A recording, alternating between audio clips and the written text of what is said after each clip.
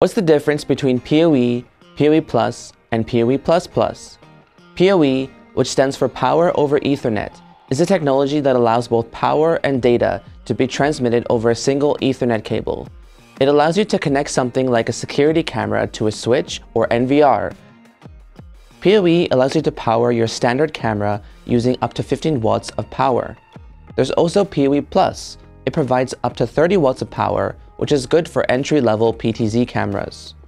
If you're looking to power something a bit larger, 30 watts isn't going to be enough. PoE++ significantly increases power delivery, giving you up to 60 watts of power for large devices such as high-performance PTZ cameras.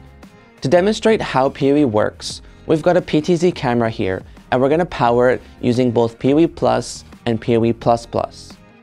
So with 30 watts of power, we are able to see the PTZ on the network, and we can log into the PTZ as well.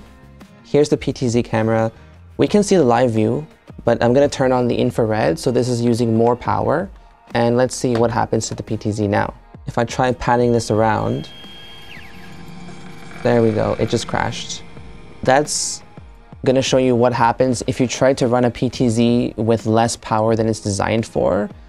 You might be able to get it to work for a bit, but especially at nighttime, you might end up with the PTZ crashing and rebooting, and it's going to cause you a lot of headaches.